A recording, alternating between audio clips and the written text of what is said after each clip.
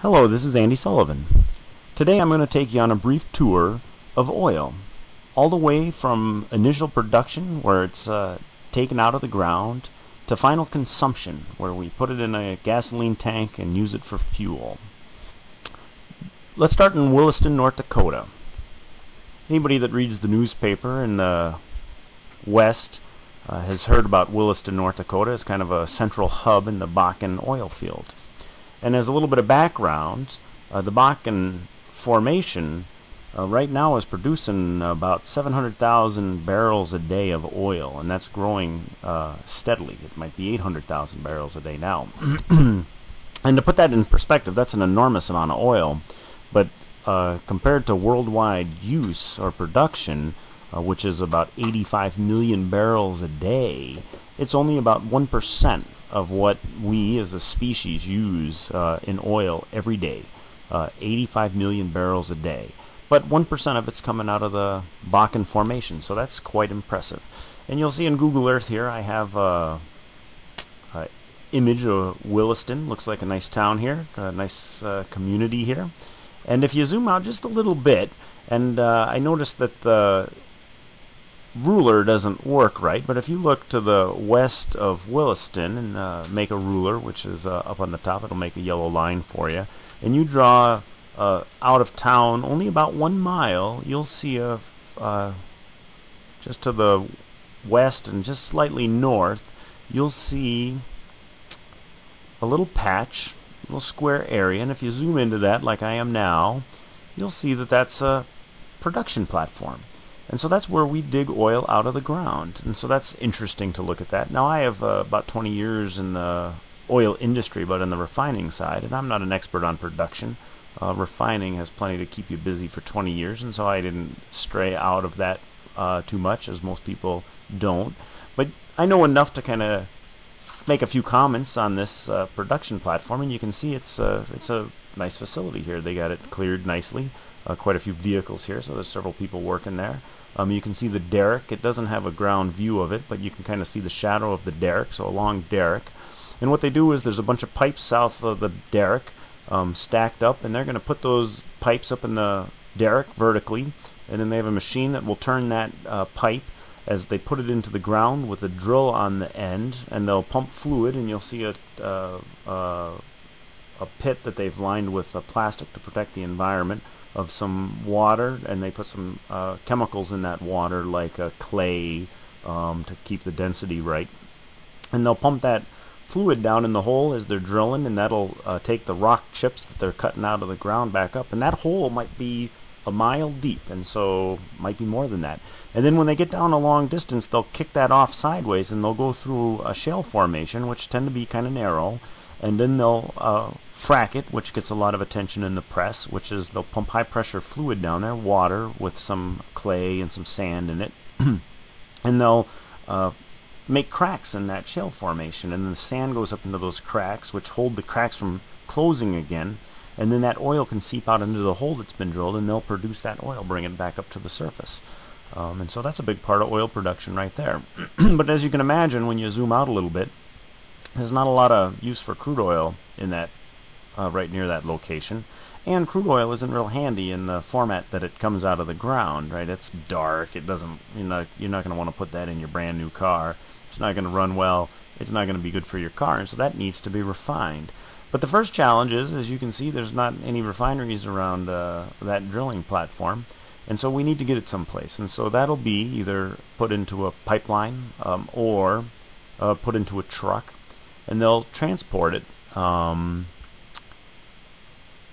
to some place that they can do something better with it, either a terminal where they can load it into a pipeline, or in the case of the Bakken Formation, a lot of it goes into rail cars. And so I'm going to click on another link here, and we travel a few miles, and I was able to find this with a little internet search and a little poking around in Google Earth. But you can see this right here, this long dog track looking thing is a rail loading facility, and if you do your ruler on it, you'll see that it's about 0.7 miles across the long way, so 1.4 miles around.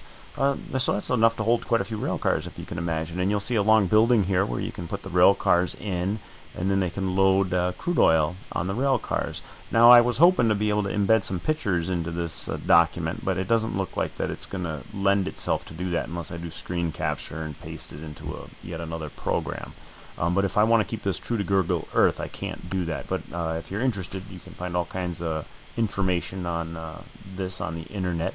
What they do is they make load what they call a unit train, which is a whole train that's full of just oil cars, and each rail car will hold about 500 barrels of oil, so a pretty good amount. And the 500 barrels is 42 gallons. A petroleum barrel is 42 gallons, and so that's about 21,000 gallons in each rail car. And one of those unit trains might have 110 rail cars on it, and so I'm looking at the math here on my calculator. That's about 2 million gallons of oil on that rail car, about 55,000 barrels. So that sounds like a tremendous amount of oil, and although it is a lot, to put it in perspective, the 3 refineries in Billings each process about 60,000 barrels a day of oil on a good day. So they would each need 1 unit train a day to keep running. 110, 120 rail cars a day, and you can imagine that's a lot of work for a small refinery to unload those that number of rail cars. As it turns out, most of the oil run in town is processed by a pipeline, which is a more efficient way to transport oil. You have to handle it a lot less.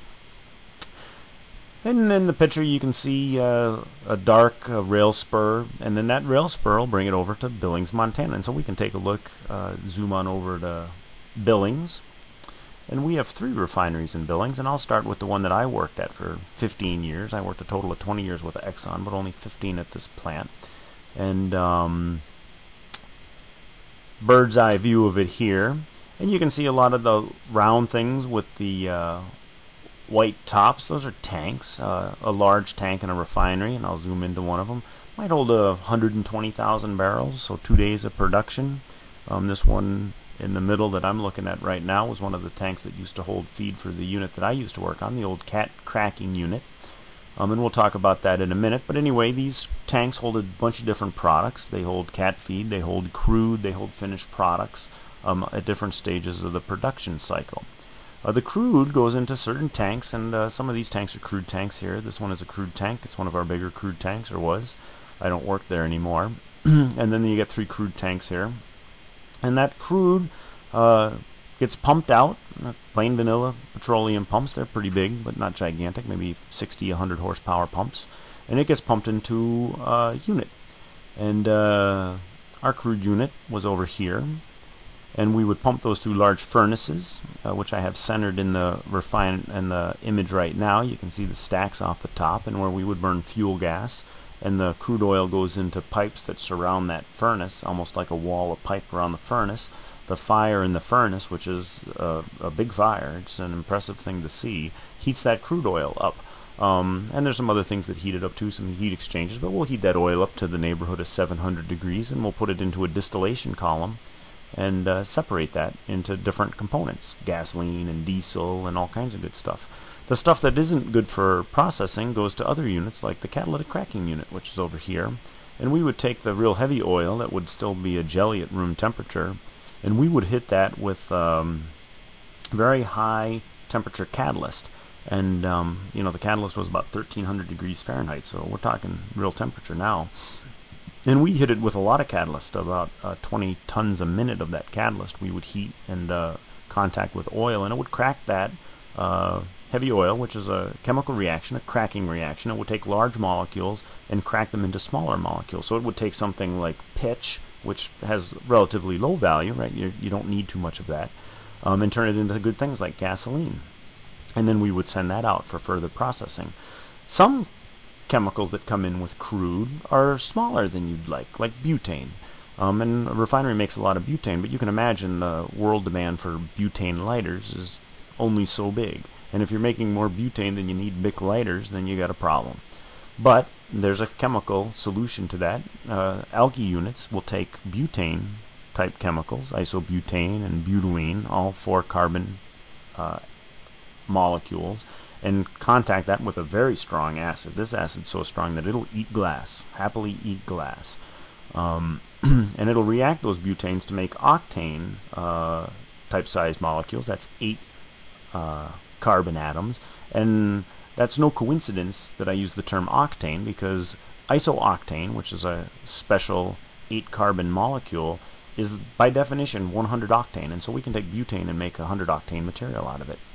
After we make these gasoline products, we'll hydrotreat them in a process that's called hydrodesulfurization, where we take like a gasoline component that might still have too much sulfur for a vehicle, and we'll hit that with high temperature hydrogen in a vessel that's got a fine catalyst in there. It looks like almost about the consistency of some cereals, but it's made out of a hard substrate, and it's got metal on it. Sometimes it's platinum in some chemical reactions, like a power former, but in a hydrotreating reaction it's cobalt, molybdenum,